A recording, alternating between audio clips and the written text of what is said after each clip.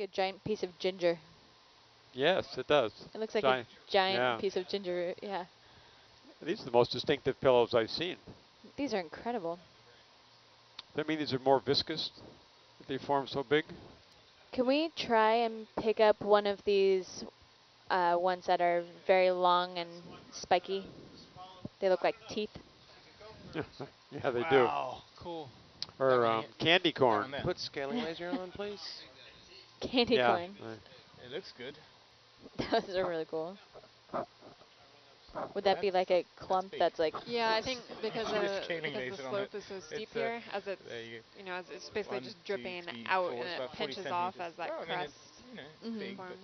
the space. Which one do we want to go for? There's video of it forming off the coast of Hawaii. They've got Oh, some really? good video. nice. In Quite shallow cool water? to be up for one.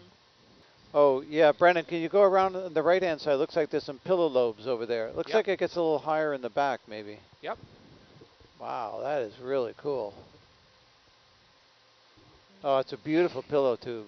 Look at Keep that. spinning around looking at me. And if there's you the can. fish for our Spectacular. viewer. We're putting in a wrap in the 6A, but we'll do that later. Fantastic. Oh, that is cool looking. Beautiful.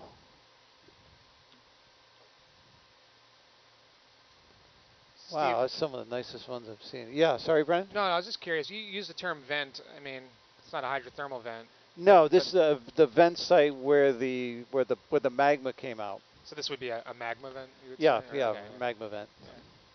That's a class. I mean, look at that. That's a textbook. That's a geology textbook picture right there. My God. Sorry.